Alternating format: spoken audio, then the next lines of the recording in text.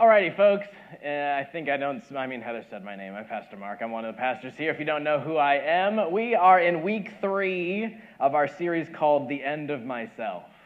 We're talking about realizing that if we want to be a part of the body of Christ, if we want to be a part of the church of God, then that means that we need to come to the end of ourselves and realizing that it's His way and no other way.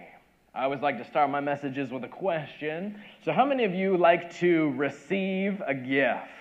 Raise your hand if you like receiving a gift. It's your birthday or Christmas or whatever. Now, how many of you like to be the people to give a gift? Raise your hand for the people that like to give gifts.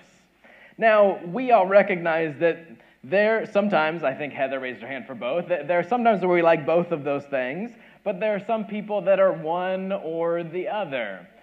We believe that through what we would call love languages, that God has even wired some of us to experience love in a greater measure because of someone giving us a gift. The love language of receiving gifts. I feel extra love because you went out of your way to get me something. I was reading an article this week from the American Psychological Association talking about the psychology of gift giving and gift receiving. And they were saying that there is an actual chemical response to us receiving a gift, and that both receiving and giving have similar reactions within our bodies. That as I give a gift and as I receive a gift, there is something in my brain chemically that says, hey, this is a good thing. Now, there's some people that are like, because of that, I'm going to have an entire month for my birthday. It's my birthday month, not just my birthday. And then there are some people where it's like, oh, I just like my happy doses of gifting in little chunks here and there. We like to receive, we like to give, because it shows other people and it shows us, if we receive a gift, that person cares about us. That they went out of their way to give us something that they believed that we would like.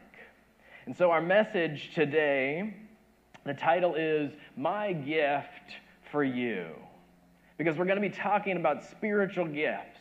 What are the gifts that God has given us, and what are we going to do about them? In 1 Corinthians chapter 12, verse 1, the Apostle Paul says, now about the gifts of the Spirit, brothers and sisters, I do not want you to be uninformed. Which means it's possible for us to be uninformed. When we first say yes to Jesus, as we hear about His life, His death, His resurrection, we're not always immediately told, and by the way, you've now been given a gift. You have now been empowered by the Holy Spirit indwelling inside of you to do something more than what you could do on your own. And so if these gifts are things that we could be uninformed about, and if the Apostle Paul thought that it was important enough to talk about, then I think we should too. So we need to know what the gifts are, and we need to know what is their purpose. And so we're going to start by looking at the gift giver. Because looking at him is more important than the actual gifts that we're going to talk about. Because if we miss who gave us the gifts, if we miss who it is and His desire for these things, then the gifts don't matter.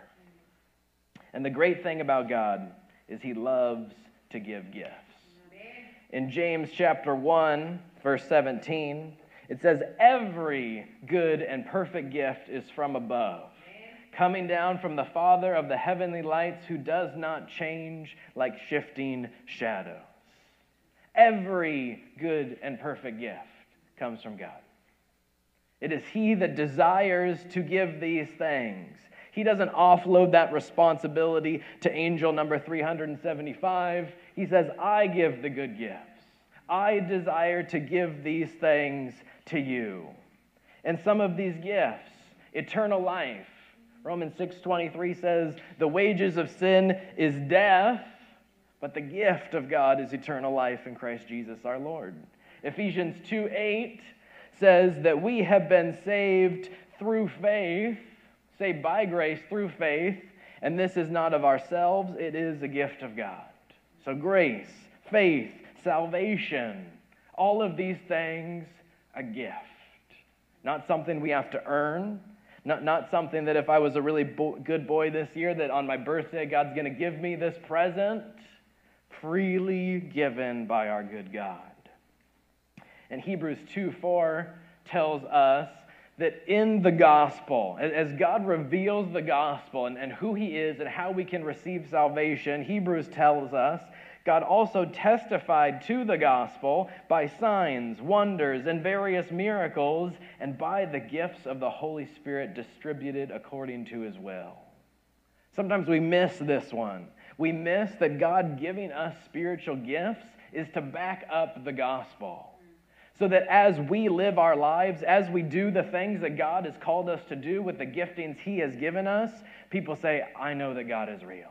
People say that the gospel must be real because that person did something that only God could do. So the first point I want to make this morning, and it's really smart, you guys.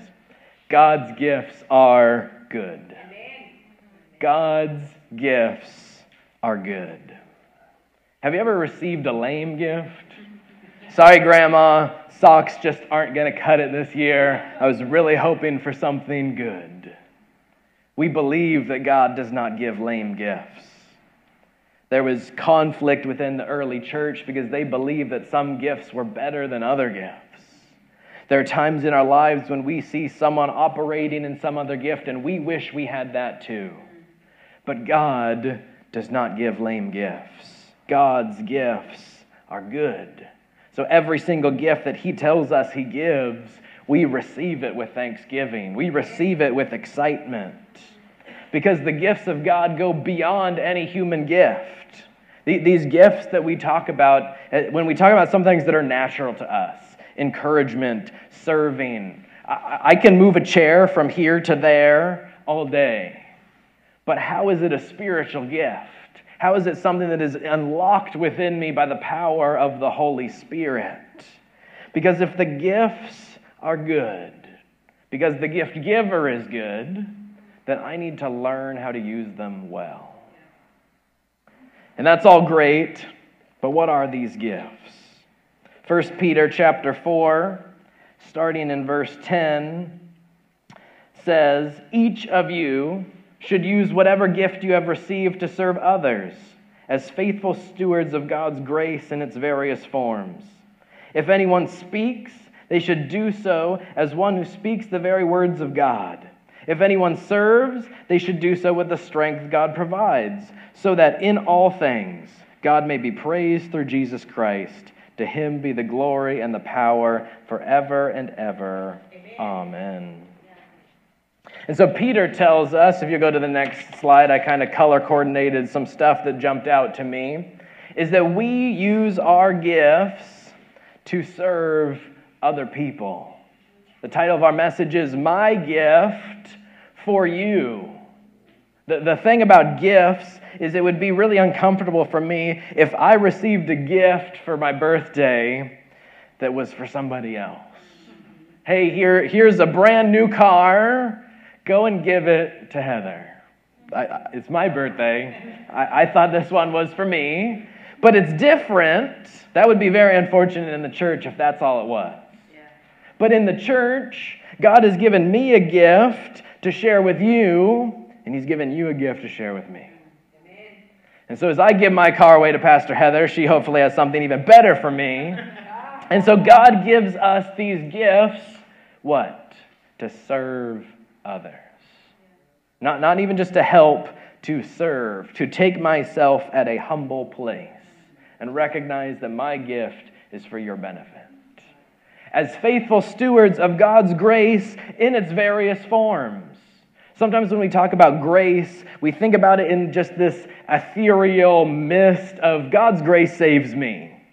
Okay, that's cool, but how? I need something tangible. I need something that helps me understand God's grace. And so spiritual gifts are to us God's grace in a tangible way.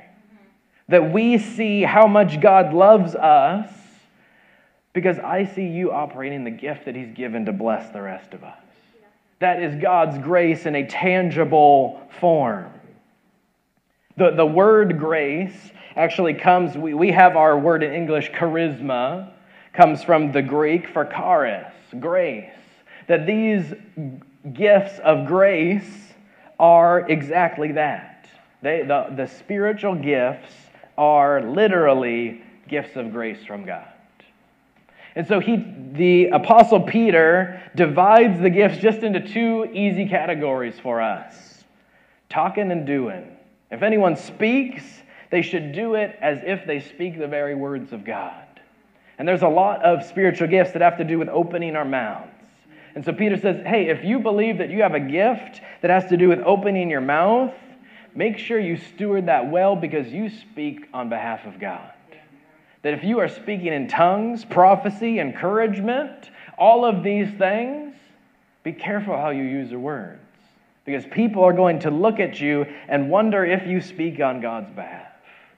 And on the other hand, if anyone serves, a catch-all term for the doers, if anyone is a doer, they should do so with the strength God provides. And I think we all nod our heads and say, yeah, got it. But in my life, when I was a kid, I'm like, boom, I got the gift of service. I can set chairs up all day as a middle school student. I can help out in the kids' ministry. I can do all of the things.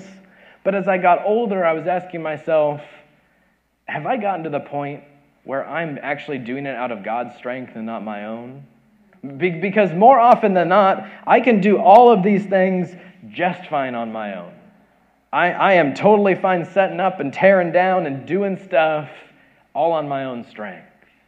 So what takes it to the next level where it's only through the strength that God provides? Because I think that a lot of us, when we get to that point, we say, well, I'm done serving. I gave everything that was me, and I'm done. Yeah. And we haven't even gotten to the point of operating out of our gift, to do so with the strength God provides. And that doesn't mean we are burning the candle at both ends and we're burning ourselves out. But are we asking ourselves questions? Is this my strength or is this God's strength? For the purpose of that in all things God may be praised. So that everything that happens, everything that is done with my hands or comes out of my mouth brings praise to God. Romans chapter 12, verses 3 through 8, the Apostle Paul says, "For by the grace given to me, I say to every one of you, do not think of yourself more highly than you ought, but rather think of yourself with sober judgment, in accordance with the faith God has distributed to each of you. For just as each of us has one body with many members, and these members do not have all the same function, so in Christ we, though many, form one body, and each member belongs to all the others. We have different gifts, according to the grace given to each of us. If your gift is prophesying, then prophesy in accordance with your faith. If it is serving, then serve. If it is teaching, I lost my spot. If it is teaching, then teach. If it is to encourage, then give encouragement. If it is giving, then give generously. If it is to lead, do it diligently. If it is to show mercy, do it cheerfully." And so the Apostle Paul shows us that there is a connection between faith and grace.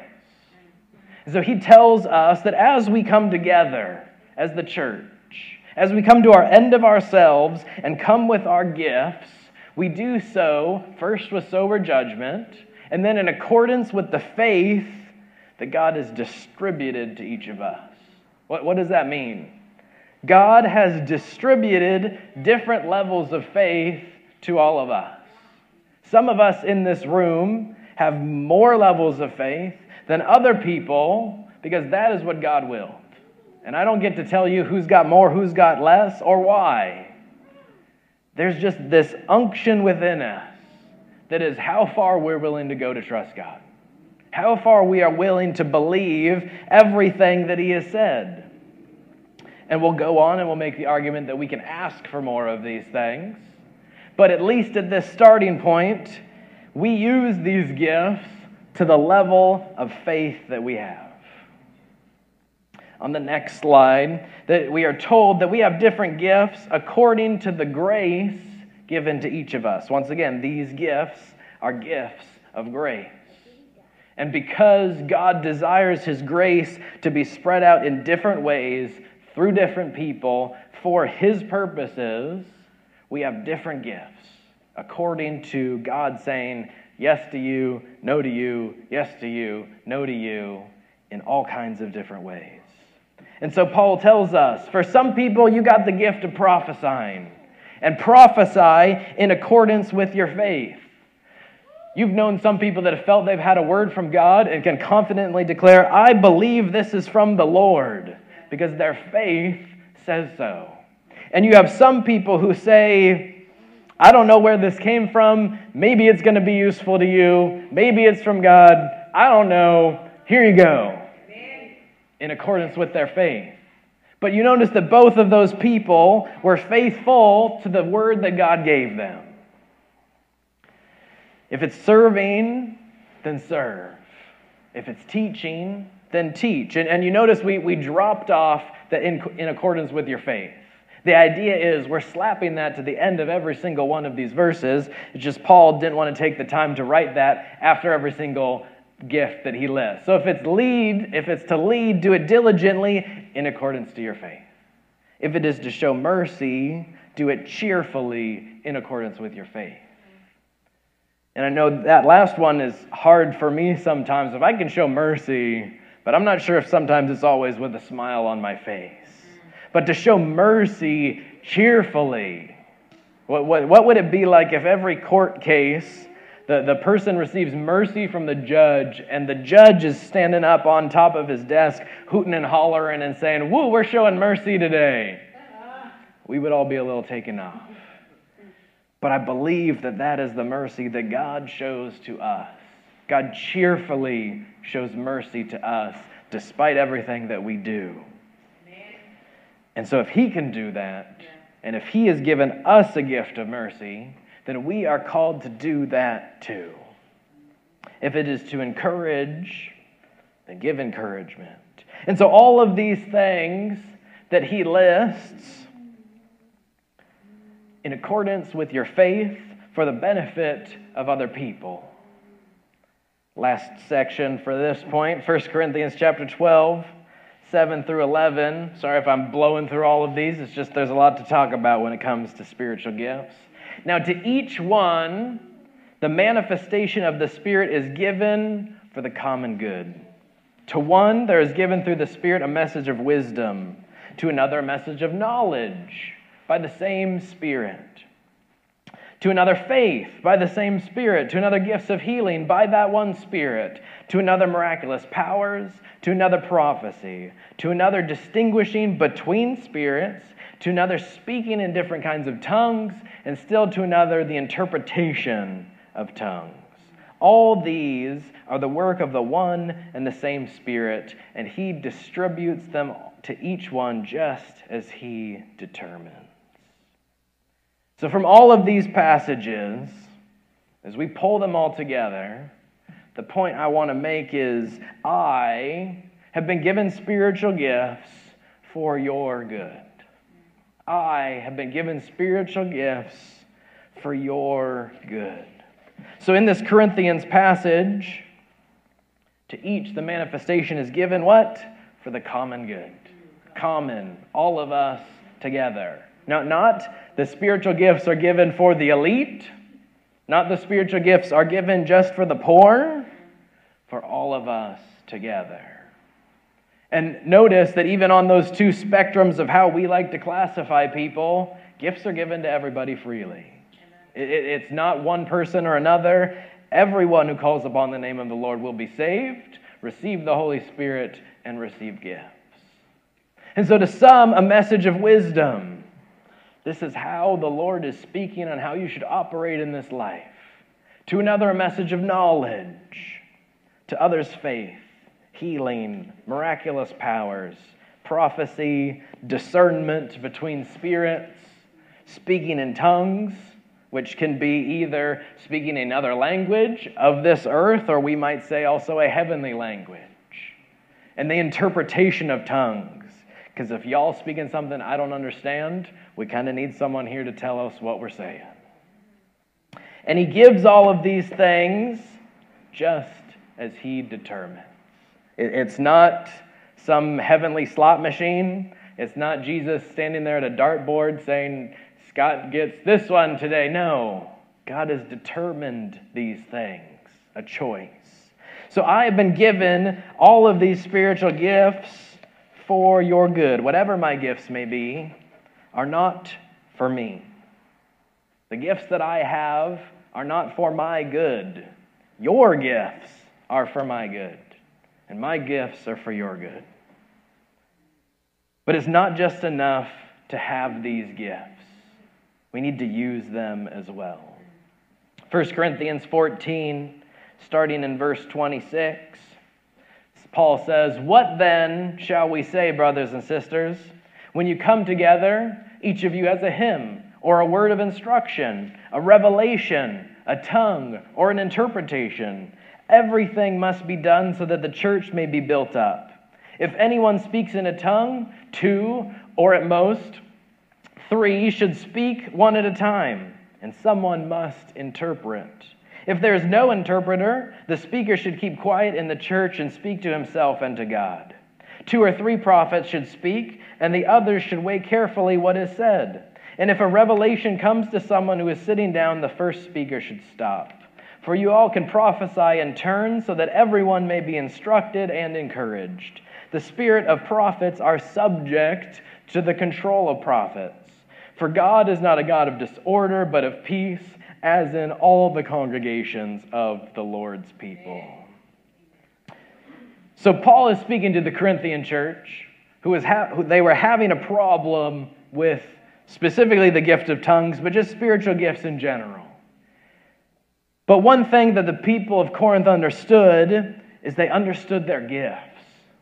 And so Paul says, as you all show up to your weekly gatherings, make sure that there is order and structure as you all are operating in your gifts, so that all the prophecy people show up and I feel like I'm receiving a word from the Lord and fill in the blank. And all of the tongue speakers are showing up and they're ready to start going. And they're like, hey, I'm going to start speaking, but oh wait, Sally isn't here today and she usually interprets tongues, so I'm going to hold off till next week until Sally's here. They not only knew their gifts, but they knew the gifts of other people in their church as well. Sometimes in our church, we don't even know our own gifts, and we don't know the gifts of other people in our church. And the Corinthian church, Paul had to give them instructions because they were trying to do the stuff. How many of churches in America, how many times do we, our church, fail to operate in our gifts because we just don't know? And this is why it's important for us to talk about these things. Imagine if we had the problem that the Corinthian church had. Sorry, everybody, we have too many people that want to prophesy. We have too many people that want to teach others about God. We have too many people that want to speak in tongues. We have too many people that want to encourage one another. Our church services were going too long because people wanted to do what God put on their heart. What would that be like, church? And so that is the direction that I hope that we can go. That we not only know our own gifts, but we know the gifts of other people, and so that we can use those gifts for all of our good. And on the flip side of all this positive excitement of what could be, there is reality. 1 Timothy 4:14, the Apostle Paul encourages his friend Timothy, do not neglect your gift, which was given you through prophecy when the body of elders laid their hands on you. And later on in 2 Timothy, Paul says to Timothy, for this reason, I remind you to fan into flame the gift of God, which is in you through the laying on of my hands. For the Spirit God gave does not make us timid, but gives us power, love, and self-discipline. The truth is, we have these gifts, but we can neglect them. We can put them in a nice box. We can say, this is my gift from God, and we can go and stick it over in the corner and never touch it again. God did not give us these gifts for us. He gave it for other people. So I need to go and I need to grab that gift box. I need to open it up again, and I need to bring it with me wherever I go. Because it is not a gift for me. And so Paul told Timothy, don't neglect the gift. And then later on, he told him to fan it into flame.